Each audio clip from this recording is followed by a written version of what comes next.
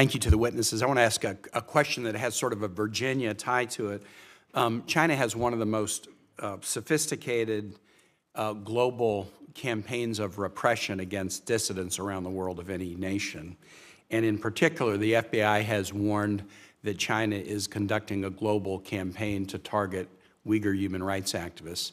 The Uyghur community in Virginia is one of the largest in the United States, and we have a number of constituents who have been engaged in Uyghur human rights issues who have been targeted and harassed here, but also find their family members still living in the Xinjiang area affected.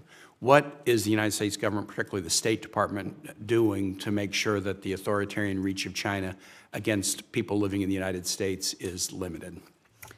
So, Senator, one of the things that we have immediately done working with the FBI is to look at the police stations that China is creating here and around the world.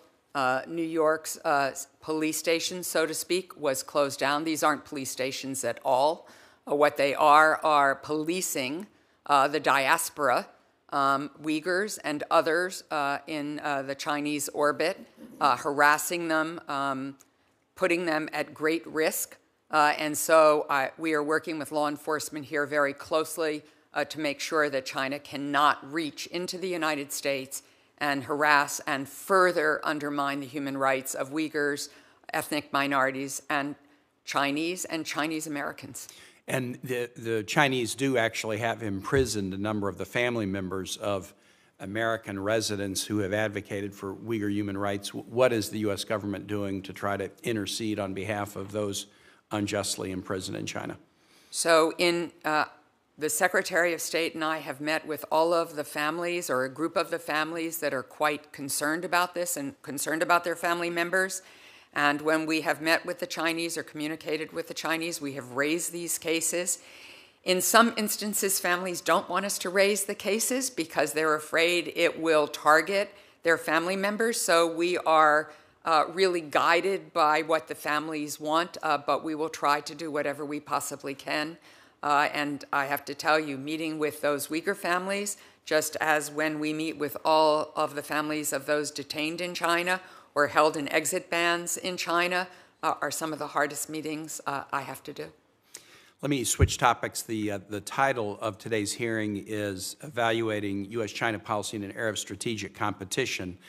And I think we all know the competition is intense across multiple fronts, and in many areas it's more than competition. China is an adversary.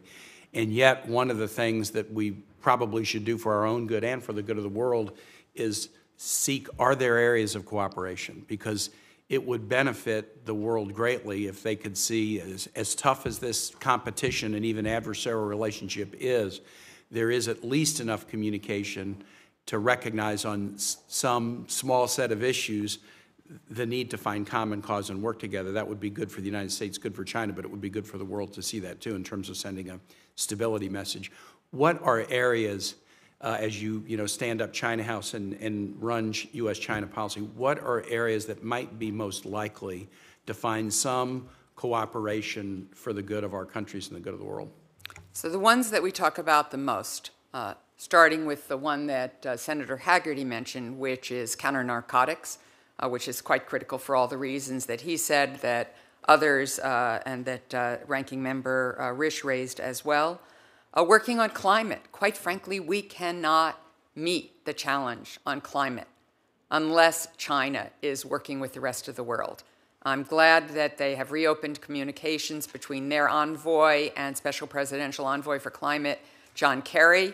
I hope that that conversation can continue even in this difficult time. We've talked about working together on global health, which may sound sort of strange given that the Chinese have been very protective of their data and genomic sequencing on COVID-19. I know there's great concern up here about the origins of COVID-19, which remains not resolved yet by the intelligence community. I'd urge any briefings you might want on that to have with the intelligence community. But I do think we have to work together on global health because we're going to see more pandemics. And we need to be working together in this regard. So those are three. And of course, people-to-people exchanges, ways that we can have our folks safely know each other in a better way, because we do not seek conflict with the Chinese people. We do many things and have discovered things together in our scientific community where it's in our security interest to do so. We have to be careful, thoughtful, but nonetheless, I hope that we can engage in people-to-people exchanges appropriately.